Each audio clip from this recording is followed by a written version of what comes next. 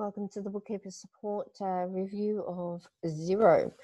So this will just give you a bit of an insight as to how Xero works, and so that you can understand the differences between the other softwares. So this is Xero.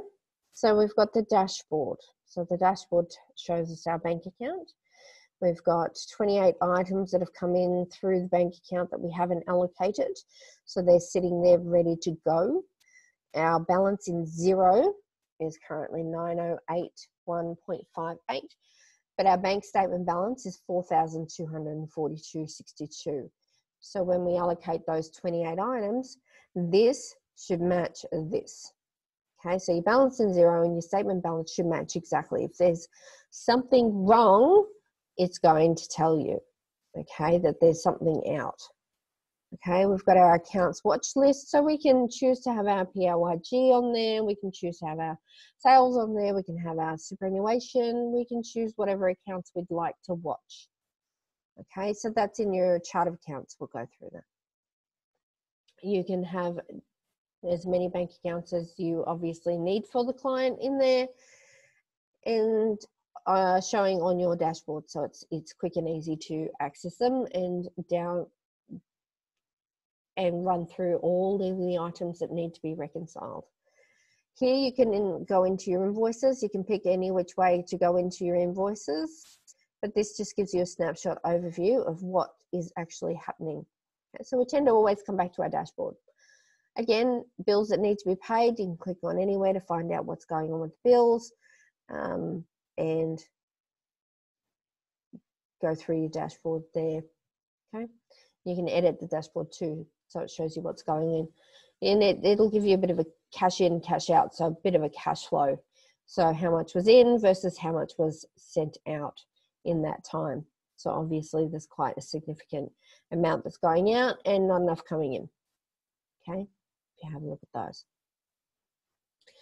Okay, so you have all your tabs across here, all your things that you can access. So obviously you've got your dashboard, which we're looking at right now. Okay, so you can click on that at any time and come back to your dashboard and work from here. You've got business, which is your invoices, your sales overview, your quotes, bills to pay, purchase orders, etc., and your expenses claims, and your product and services. So if you have got inventory, or if you want to create recurring services or products, that's where you go to.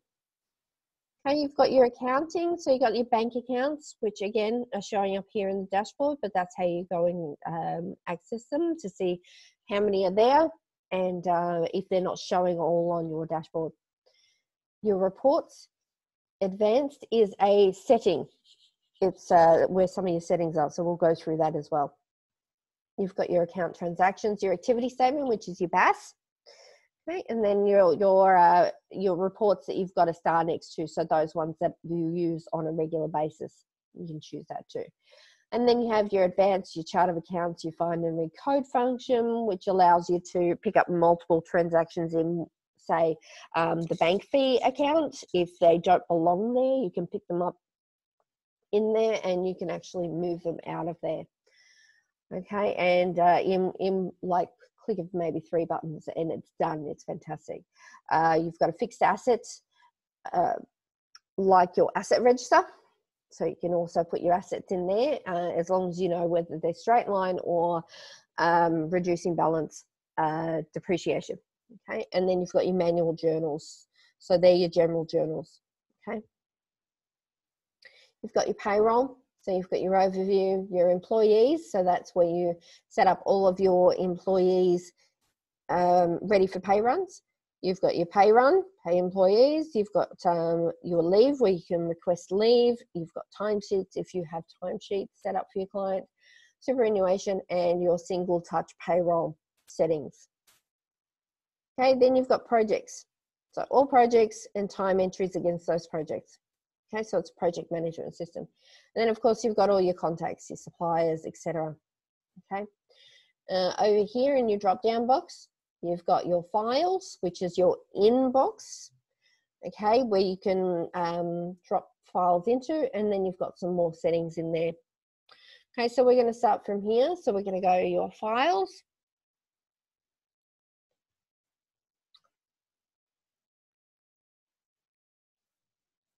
Okay, so you can create new folders over here, and you can say this new folder is for bank statements. Okay, so that you hold all the bank statements in there. You can put years, you can choose months, you can choose whatever you want to do. This can be for, you know, engagement letters, just as an example. Okay, so you can have those in there. So in your inbox, you can upload files from your filing system. So if you've got a ScanSnap, you can scan them all into a file in Dropbox and then upload them all into here, okay? Or you can take a photo, which you can do on your software, or you can email it to that inbox, okay? And you can do all your transactions from here as well, okay? So you can actually, when you upload a document, you can create a bill from here, all right? So our next bit is our settings.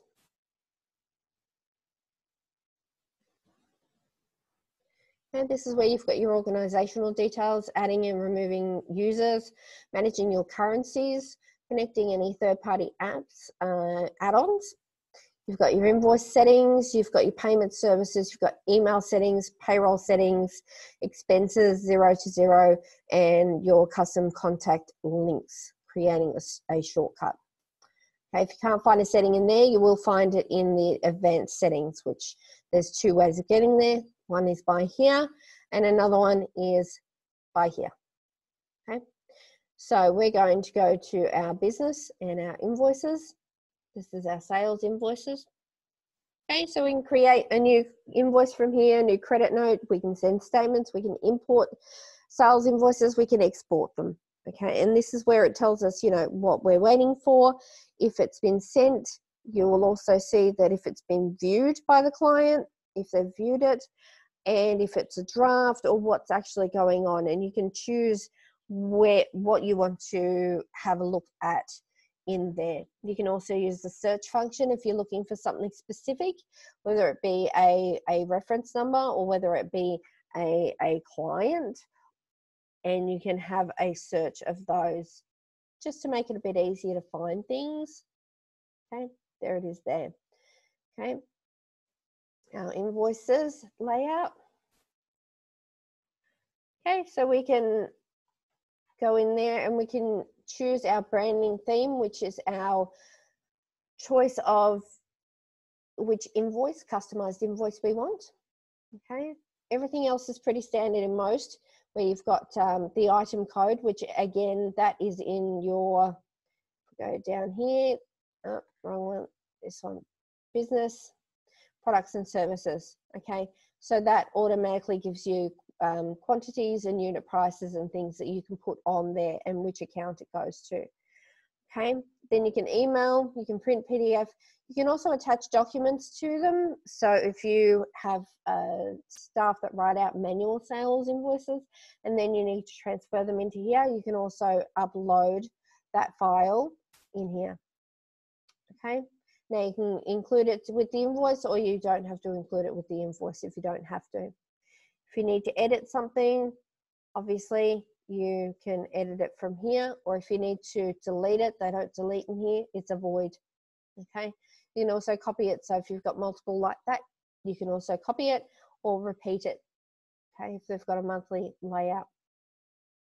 Okay, if you've got a payment, say you've received payment on the day, you can put in the amount, the date paid, say today, and paid to whichever bank account, and your reference, and add the payment, and therefore it will allow you to, it'll find it in the bank feed for you. It'll be nice and green. Okay, then we've got bills to pay.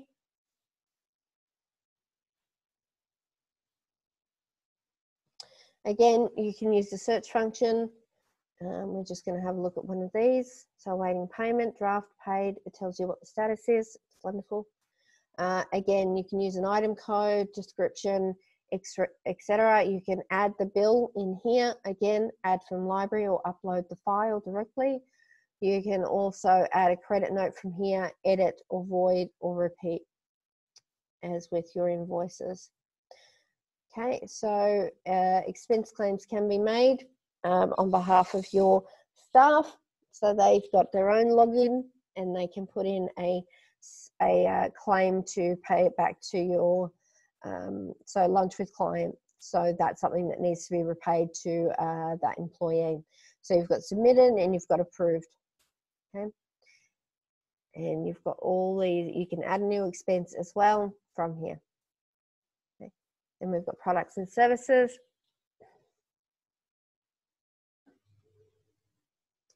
So you can track the inventory, you can create a new item, you can set the cost price and the sales price and the quantity that it's sold at.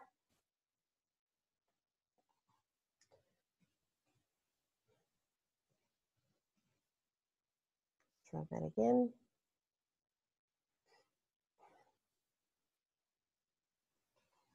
Okay, so you can set a lot of information up in there and you can see what the recent transactions were on that. Okay, and edit, and here are your options. So you can mark it as inactive if you want to keep it there, or you can simply delete it. And again, you can attach paperwork to it. Okay. Then you've got your accounting drop-down box. So you've got your bank accounts, as I said. And you can change the order of them in here, up and down. You can manage them from here. So you've got your spend money, receive money, transfer money, your find your bank statements or account transactions. You can reconcile the account or use the reconciliation report and check the bank rules and import the statement and change these details if need be. Okay, so there's a lot of options there for you, and as I said, you can change the order or you can show it on your dashboard or take it off. And it's quite easy to add a bank account as well. Okay, so we're just going to go to the advanced settings. So you can see the find and recode is there, the general journals, the fixed assets, the assurance board. Okay, so monitor the accuracy of your financial data, exporting account data, history and notes, which is fantastic for keeping track of what people have done within the file. So if there's ever a discrepancy, that's where you need to go.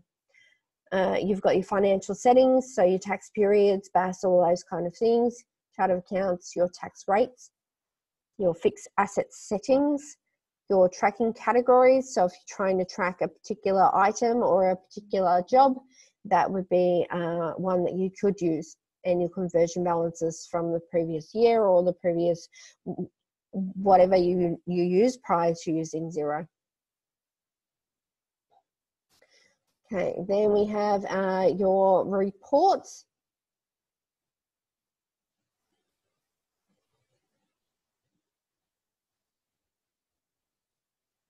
Okay, so you've got a lot of your standard reports, you know, your balance sheet, you've got a budget manager in there, so you can actually put in a budget within the system and you can get variances and reports and those type of things from here. Profit and loss, you've got a cash flow report in there, movements in equity, profit and loss, business performance, all those kinds of things are in there. Your TPAR report right there, your activity statement, your BAS, and your GST reconciliation for end of financial year.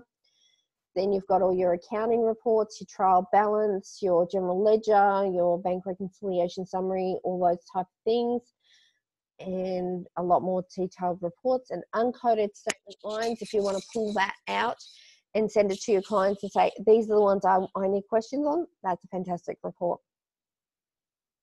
Okay.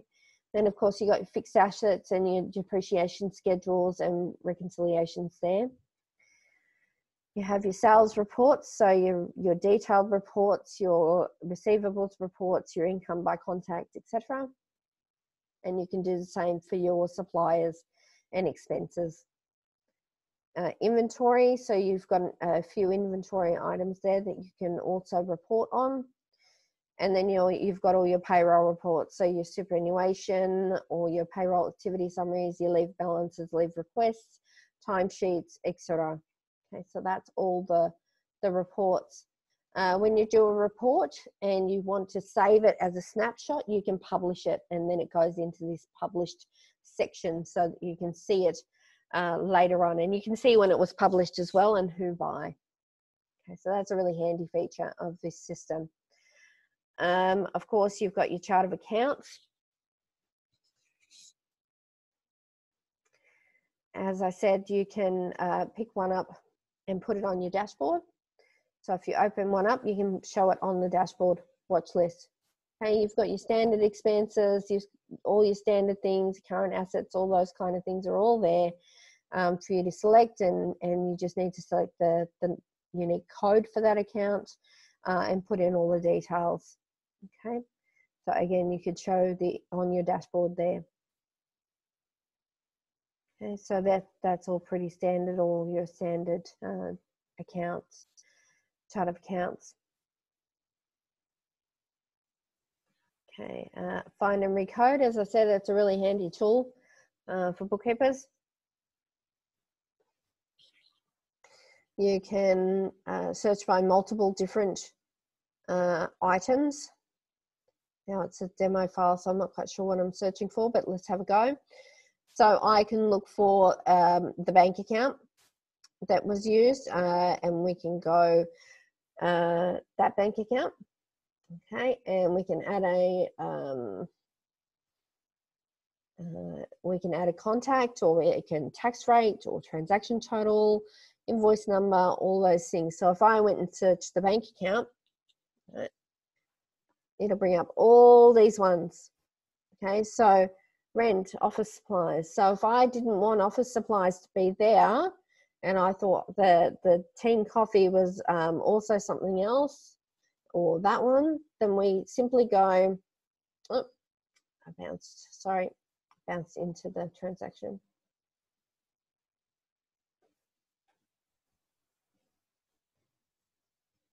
Flip into a new opening. Okay, so then we recode the source transaction, or you can recode it with a general journal. So I can put all that into entertainment, okay, instead of office expense. So I can review and go, yes, that's what I want to do.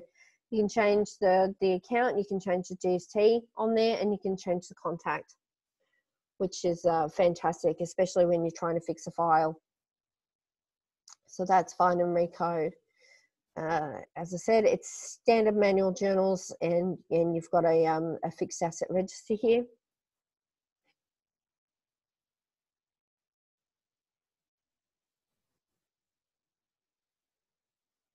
Okay, so you can put in an asset, and you can let them know what it is, what the asset type is, the purchase price, and you can let them know what depreciation method it's going to be using.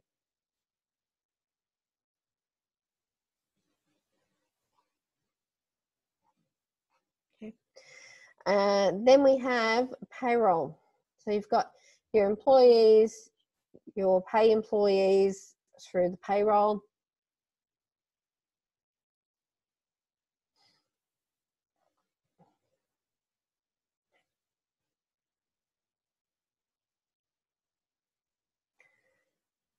Okay, so you can see that the pay runs are happening. There's a fortnightly one, there's leave to approve. So it's requested and it needs to be approved. You can create a new task in here. You can do a pay run, a timesheet, or have a look at what's going on with the employee. So if we go, so that gives you the overview, and we're going to go to employees.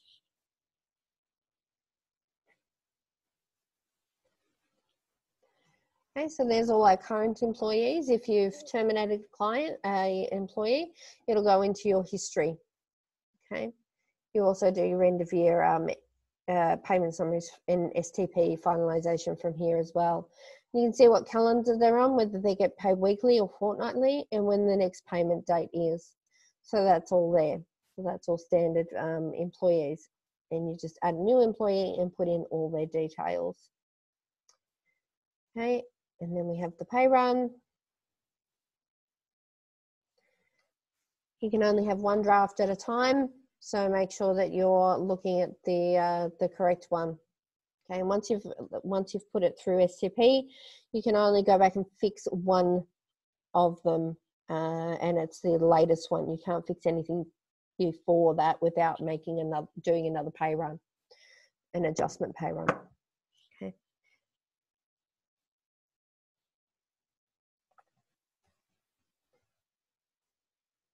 So this is where you add their hours, and it should be set up in their employee card, the rate and all those things, if they've got union fees, etc., and what type of PAYG, superannuation, etc. they have.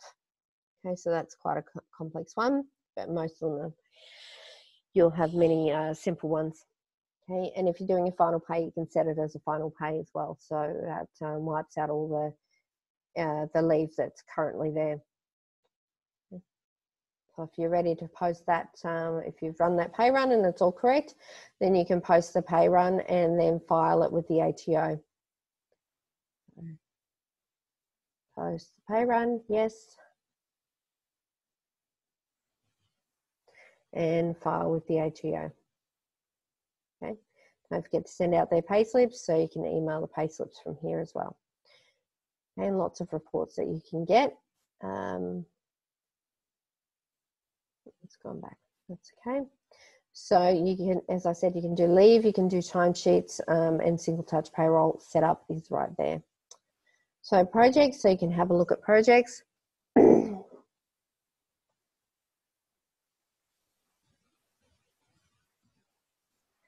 so you can run all your projects from here. So your time, your costs, invoice how you want to, and track your project performance. Okay, it's got add-ons and apps available for you as well in there. Okay, and your contact's pretty standard. So you've got your suppliers, you've got your customers, you've got them all in here. It's pretty easy to merge them if you need to, if you keep duplicating them in there as well, which tends to happen a bit.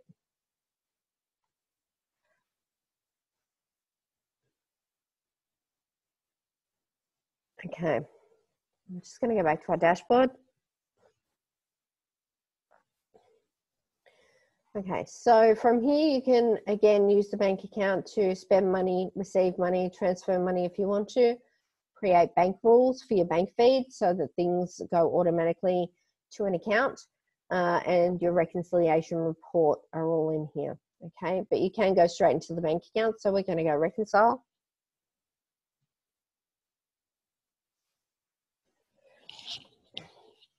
Now, if you find that matches correctly, 1025, the date, the amount, yep, that all matches correctly, you just go, okay, that matches. Okay, that matches. You can put notes in here to say to your client, I'm not quite sure what this is, can you please elaborate? Okay, we can create a transfer to the other bank account if that's the case, or we can create a new one. All right, so city limousines, right, and motor vehicle expenses. Okay, just as an example. You can add further details, and you can add to that a copy of the receipt as well. Okay, so this is where you tend to use just your, if it's just on a card, this is how you would process it. If it's on a, if it's a bill, then you need to put it through as a bill. Okay, so this is a bank fee, so we know it's a bank fee, it's GST free. That's all correct. Sometimes it'll automatically pick up something if you've been doing it on a regular basis. So you just go, okay. Okay, if you want to match something, try and find that bill so you can search, right? And you can do multiple bills. Tick, tick. Okay, that's perfect. They match exactly. If they didn't, you hit the split button and that'll part allocate it for you. So again, we'll try and find our Jakarta. Nope, not under Maple. Jacaranda. No. So we can clear that search and have a look. If you've got multi-currency, sometimes you need to untick the show AUD items, okay, for you to sometimes to find it. Okay, we don't have anything in there that kind of matches, but I'm just, as an example, I'm just going to use this and say split. So I made a $2,000 part payment, remaining is $1,850. And you just split and go, okay. So then that now has that amount left over. If you've applied a rule, then it will automatically come up. So just make sure the rule does match, and you can go ahead and do that, or you can edit the rule, or you can say, no, we don't want it to match, don't apply the rule, and create one all that makes sense to the transaction. Okay. Again, that matches perfectly, so we're just going to go okay for that. All right. So that's your bank feed. So that's how you move forward. So there's the options here. You can delete the statement line if it's a duplicate. Like this one looks like it's a duplicate, but it's a day apart, so it may not be. Or you can create a bank rule so that every city parking goes to the parking account and how the GST is treated in there. Okay, you've got your cash coding, which can make it a lot simpler to quickly code things if you don't have bills, if they're all like a spend money transaction like your bank fees.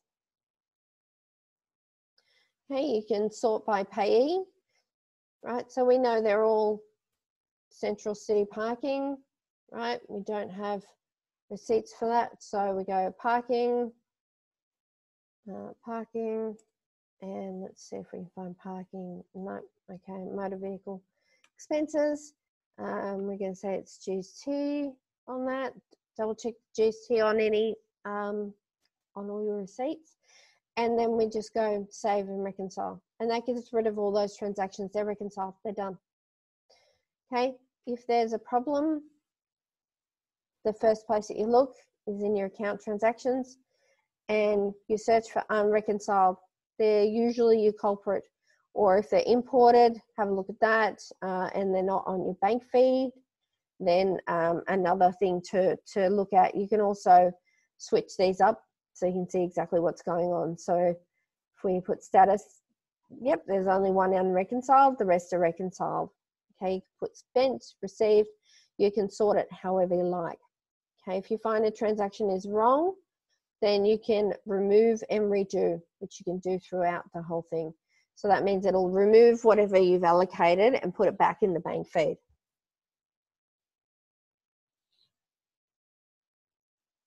Okay, so now that'll be in our bank feed somewhere.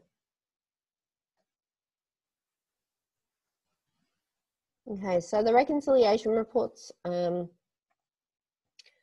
works a bit differently to most of the other accounting softwares where you tick the box.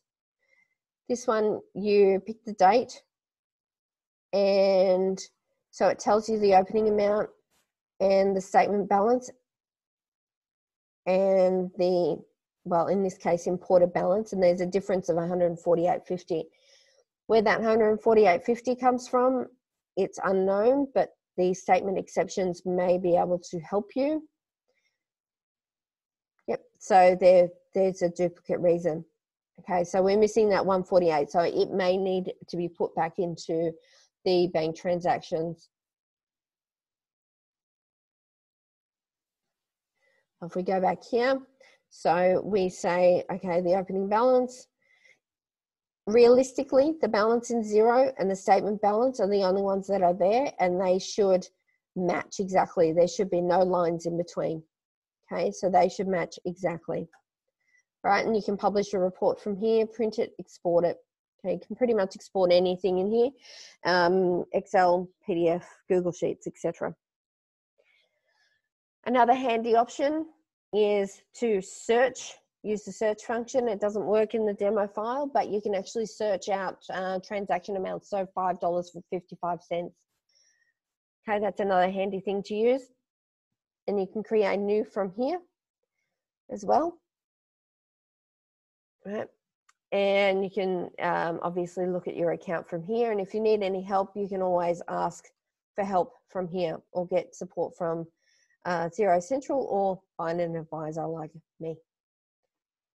Okay, so that's pretty much an overview of what you can do in Xero. So there are multiple ways of doing things within the system, multiple ways of searching things, multiple ways that you can utilize it for your clients.